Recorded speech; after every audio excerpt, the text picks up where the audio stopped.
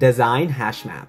Given a class myHashMap, implement the following methods for a HashMap without using any built-in hash table libraries. We must be able to put a key value pair into our map, get the value to which the specified key is mapped to. If the map contains no mapping for the specified key, then we return -1. And we must be able to remove the key and its corresponding value from the map. Now the constraint to this problem are that the keys are between the range 0 and 10 to the 6 inclusive. So realistically, we could just initialize an integer array of length 10 to the 6 in the constructor. We initialize all the elements in the array to -1, and the keys will resemble the indices. And then in the put method, we could just index in the array using the key and set its value. So assume, for example, we want to put the key 1 and value 5. We use the key to index in the array at index 1, and we update the value to 5. And we can do a similar idea in the get method. We use its key to index into the array and return the value. And finally, let's move on to the remove method. Let's say we want to remove the key 1 from our map. We just update the value to -1.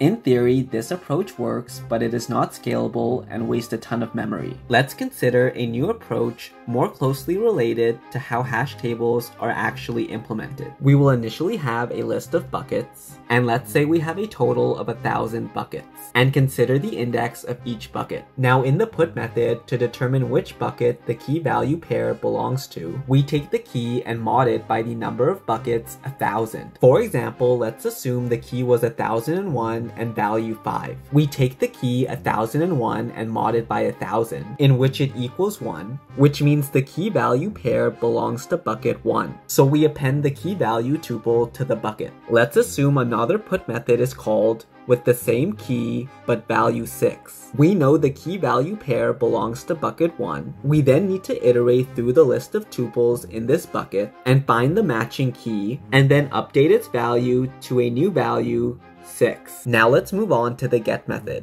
It's a similar idea to the put method.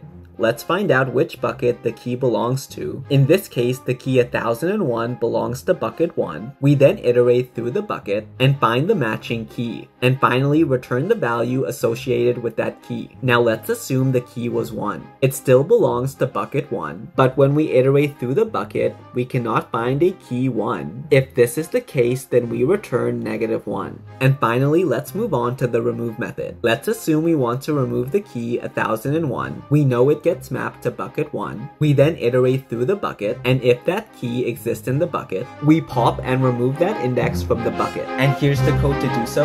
Please like and follow for more.